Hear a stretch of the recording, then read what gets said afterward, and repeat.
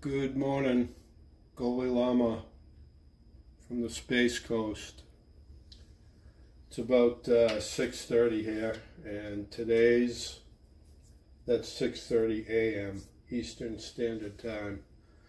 Today's video is going to be on solar charging the E2000LFP connected to one EB3000 Expansion Battery using two PECRON 200 watt foldable portable solar panels, which will be integral in my van build out for some off-the-grid camping. But today I'll splice together a bunch of videos over the course of the day just to monitor the input and see how things go. It should be a mostly sunny day. There'll be some various clouds. There'll be some times of full sunshine, so we can see the effect of that on the solar charging. And we'll be charging into the two DC charging ports, and those are 12 to 18 volts. 32 volts to 95 volts.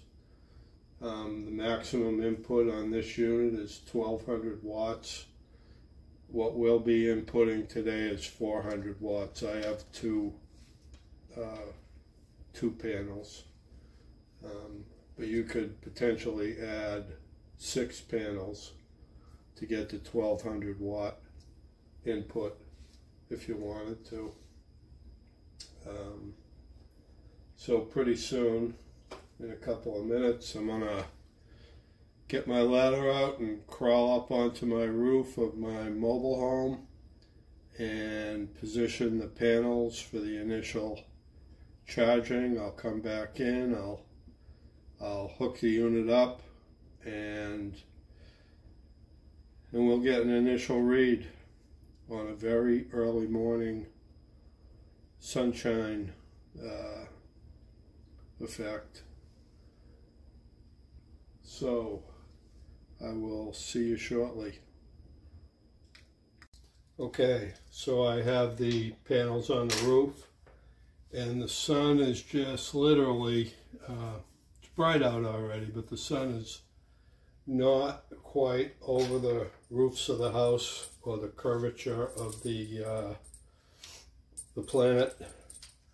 For you flat earthers out there, just go to the ice dam at the edge and look over the edge if you need to. But for me, I'm talking about the curvature of the planet and how it affects things. So I have two MC4 connectors.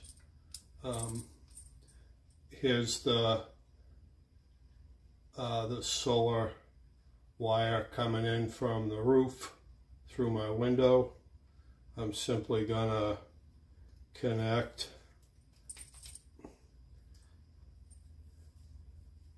each one, and I'm going to run these on independent charging outlets today, just for the heck of it, to see what happens. If I don't have good results after a period of time, I'll hook up the propane generator and pop that into one of these DC ports, charging ports, and I'll connect the two solar panels, so I'll be able to charge using both methods at the same time. But here we go with no apparent sunshine outside. One in.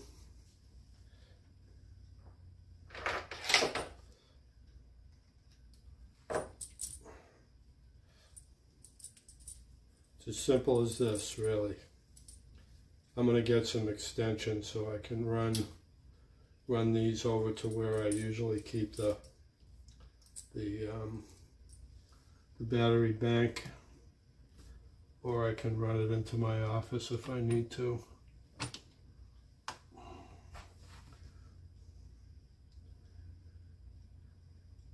And as you can see, without any sun hitting the panels at all, we're getting 2 watts of input, and we're starting the battery bank at 52%. So I'll be back in a little while when the sun comes up and we'll see what happens. So it's a little after 10 here. And as you can see, we're getting some pretty good wattage out of the solar panels now. The sun's ducking in and out of the clouds, so the wattage is variable, but as the panels heat up, the wattage increases. As it ducks behind a cloud, the wattage goes down. We've been up as high as 275, and we're not even at peak sun yet here on the Space Coast. So I'll be heading up to the roof to readjust the panels in an hour or so, and as the Earth rotates around the sun, and we'll be back with another report in a few hours. So I did a little experiment. It's a little after 1 p.m. Eastern Time. Still a pretty cloudy day, sunny day with variable clouds moving back and forth, so it's like, you know, the charging wattage right now, since the sun went over to the other side of the house, has dropped down a little bit. But the other thing is that I switched the configuration of the panels up on the roof, and I also switch the configuration of the wiring. So I paired them up, and I have them charging into one port, and that may have contributed to the drop, although it didn't drop that much. I mean, I was only getting about 265, 270 watts when the sun was full out, which it's not now. And so what I've done, according to the manual, which is online at Pecron's website, links below, support manuals, E2000LFP. I've got the top configuration hooked up. And I don't know how good you can see that, but so since the top configuration hookup, it's been a little less. So what I'm going to do is I'm going to break that and go back to the single and see if that makes any difference. So I have this little tool here to decouple the MC4 connections.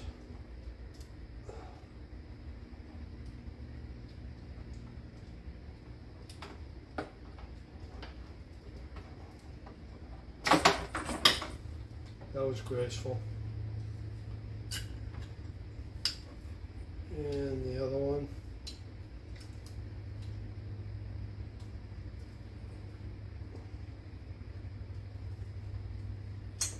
Okay. So all that does is push the little grabbers. Then I'm going to rehook up the individual connections and get the panels going on an individual basis again, one in each DC-10 port. It's impossible to hook these up the wrong way, by the way, even for me, the ancient and elderly Goli Lama. So one is in.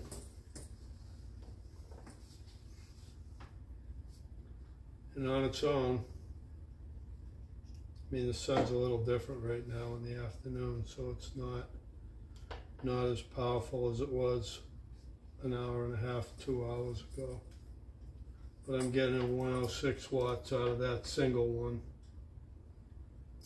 And maybe there's an issue with that single panel, I don't know. I play around with things too much, I think.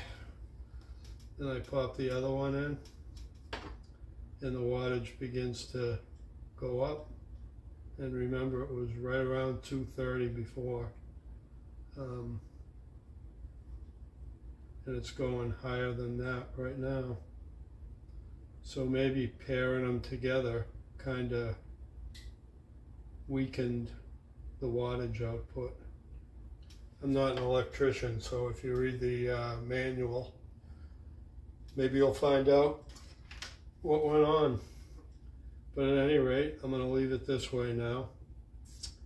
We've gone from 53% up to 74%.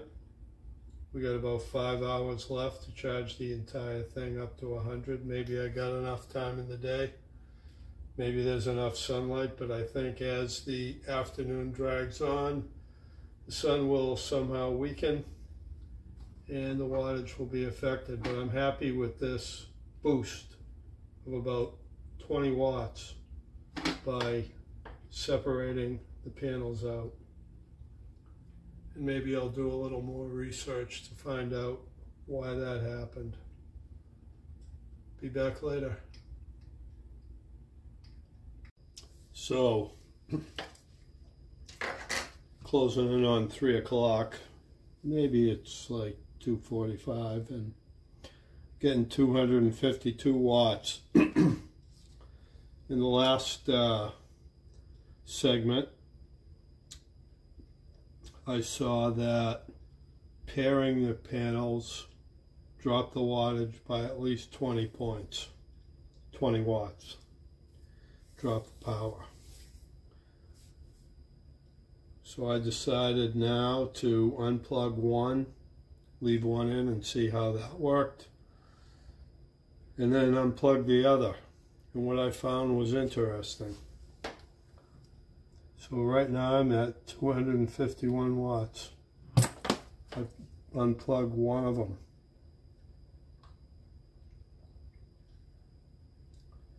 I'm only getting 109 watts out of that particular panel. Keep in mind that both of these panels are right next to each other on the roof in the same position. 109.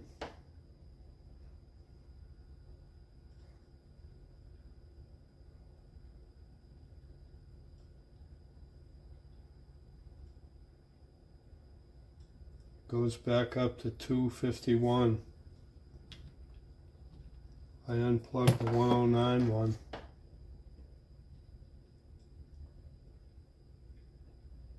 And I get 143. Is it possible that I have a faulty panel, or that some of the cells on the panel are not good? Hard to say. I'm not an expert, but the charging continues. I'm happy with it. It's charging up. I mean, I'm getting use out of the sun, and we're up to 82%. Got about 3.5 hours left to go of charging, and I'm sure the wattage will drop as the sun sinks down in the sky, but maybe I'll contact Pecron and let them know that there's a discrepancy in one of their panels. Check in closer to the end. Well folks, I'm going to wrap this up, making this the last mini video in this day-long solar charging event. I'm going to basically call it successful. It's around 5 o'clock now, so we've been going for 10 hours or so, and different times of day you see that you don't get a lot of wattage out of the sun, but that's not the Pecron's fault. It's still getting around 190 as the sun makes its way down. I'm going to leave it running and tear down when I get back. I did find that one panel was weaker than the other, through simple diagnosis in the previous little session. So I'll be contacting Pecron about that. But generally speaking, the panels are working. Another factor down here, it was like 88 degrees and kind of hot and a strong sun, and people who know that heat affects the efficiency of solar panels. So that's something for me to take into consideration too. I didn't need to break out the propane generator, which was good, but I was able to charge this thing right up, and I'm sure by the time I get back home it'll be at 100%. But the Goalie Llama's got himself a social engagement tonight. He's old, but he's not dead. And so concludes another episode of the Pecron solar charging experience. Have a great weekend, folks, and happy Mother's Day to any mothers out there. And you know what I mean by that.